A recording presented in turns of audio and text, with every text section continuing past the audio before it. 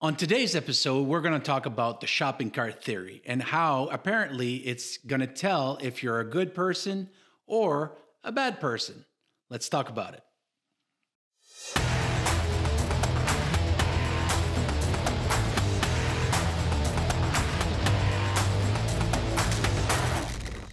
Hi, guys. Welcome to the Battle Plan. So today we're going to talk about this amazing theory that I found. I really love reading about these things. These people, there's some really intelligent people out there. And basically, I don't know if you've ever heard about the shopping cart theory. If you never heard of it, don't worry about it because I'm gonna read it to you. We're gonna go through this, and we're gonna also bring up some arguments, whether for it or against it. And at the end of the episode, my goal is that will this stand with you? Will it make sense? Or if not, will you just learn what you can of it and then drop the rest? Because it's how we should approach life. We should always research and listen to different sides of a story, or what does it mean to other people? And then at the end of the day, we should always reflect on what does that mean to us? What does that mean to me? And is it going to serve me? Does it serve me? Or should I just let it go? Or maybe just take the best out of it and let the rest go. All right. So basically here, guys, the shopping cart theory is the ultimate litmus test for whether a person is capable of self-governing, right? To return the shopping cart is an easy, convenient task, and one which we all recognize as the correct, appropriate thing to do. To return the shopping cart is objectively right. There are no situation other than dire emergency in which a person is not able to return their cart. Simultaneously, it is not illegal to abandon your shopping cart. Therefore, the shopping cart presents itself as the apex example of whether a person will do what is right without being forced to do it.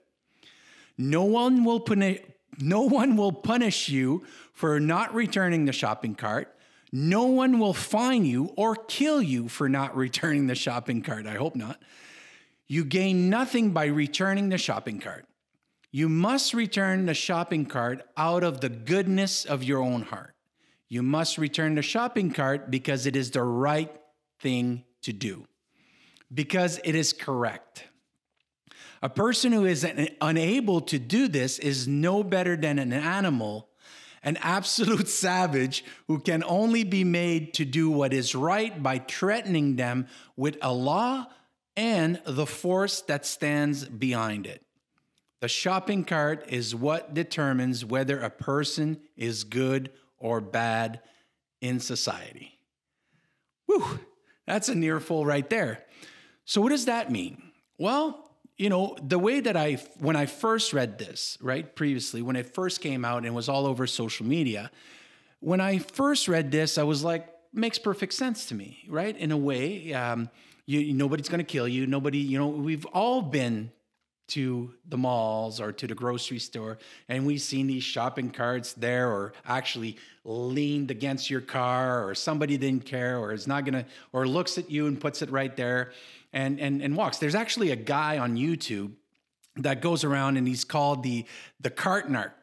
And he goes around and he says, sir, or ma'am, why aren't you returning this cart? And they don't care. And some of them get really angry. Other people actually come up and says, you know what? You're right. You're absolutely right.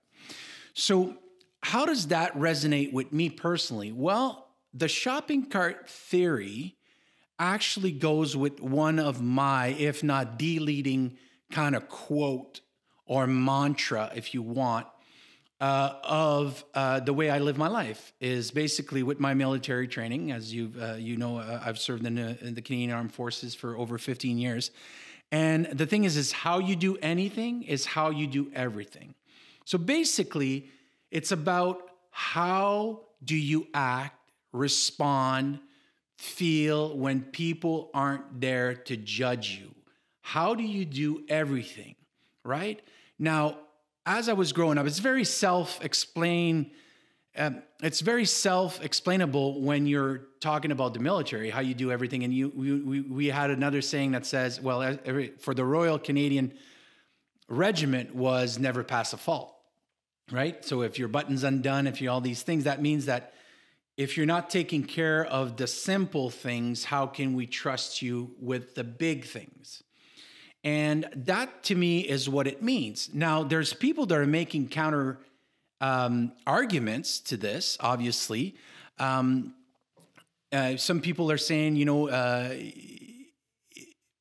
it's some people are saying it's showing that you care for the employees of the grocery store. You acknowledge that if you don't put the cart away, someone else will have to do it for you.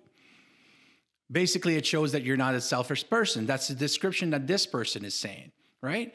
I actually noticed that about garbage on the ground, or when you go to a Starbucks or a place where, a public restroom or something like that. It just turns into a mess. Why is that? Because all it takes is one little mess that somebody doesn't pick up, and everybody just messes up on top of that mess.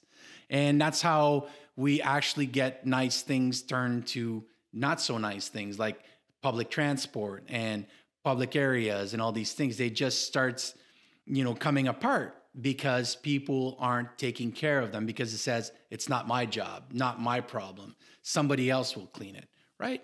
And you got to remember that basic human behavior is to find the path of least resistance. That's it. The brain is not designed to get you to achieve great things. It's designed to keep you alive, just to survive. Now, if you want to thrive, if you want to achieve great things, you need to be able to flex it like a muscle. So you need to learn new things, practice new skills, go out there and talk and learn from different people, read about different theories, read about different things. And at the end, you kind of compute all of that and says, this is who I'm going to be. That's how we build an identity. So now to come back to this shopping cart theory, which you can see I really love it, is,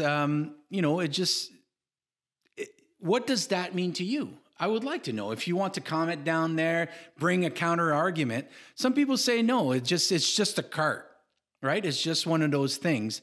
And some people actually debunked it and all these things, which is pretty funny because they are also right.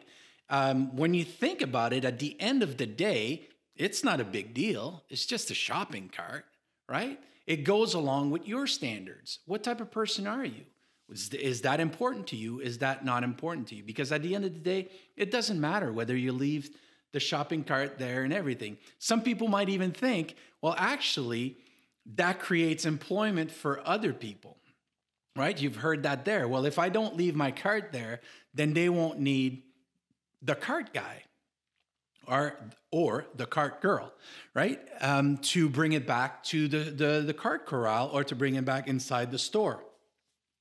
And we have that mentality around everything when we go to public places. Well, if I don't, if we don't create garbage, there's no garbage people and there's no, we can pretty much talk ourselves into believing, it goes with our beliefs and values, about anything that we do. So I would like very much to find out, how do you stand on this shopping cart theory? For me, it means how you do anything is how you do everything.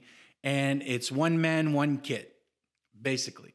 So if you take care of your 3-foot bubble, everything that's inside of that, then that's how we make the world better. That's how I believe it, right? How I operate. So if that means that if I don't bring back my cart, maybe I won't push as hard in my workouts. I won't finish the write-ups I need to do. I won't put that extra, how should I say this, that extra pepper into my reports. Or, maybe I'll just take the path of least resistance and say it's good enough, right? Actually, that goes along, this good enough thing is very, it hits a nerve with me, the good enough mentality. Basically, when I was on my paratrooper course over in Canada, we had one of our instructors, a sergeant, and he was the jump master. And basically, we have to make sure our chute is right, and then we got to pack our equipment, and then really tie our snowshoes, and because we are in Canada, and our weapon and everything to our rucksack, and we got to make sure everything is in order. And inadvertently, one of the troops, one of the guys said, "Oh man, that's good enough." And the sergeant didn't even let that pass. He goes, "I just heard this." And he goes, and then he talked to the whole group. He says, "Troops, never adopt the it's good enough mentality. That will get you killed." Right? What was he saying there? The way I interpret it is that you should be looking for, because we can never achieve perfection, but we should always strive for the highest standards, making sure that is as close to perfection as we can to make sure that this is all squared away, because we'll be jumping behind enemy lines. And everything, once we land, everything is going to go sideways, because that's Murphy's Law. But if you have your equipment and everything in order, then the only thing you have to deal with is what's coming at you. Does that make sense? So that's what the shopping cart theory means to me. I'd be interested in what it means to you. So please, like, share, comment, subscribe. Let us know what you think. Counter argue, just be nice about it. And let's have a discussion about this shopping cart theory. See you in the next episode of The Battle Plan.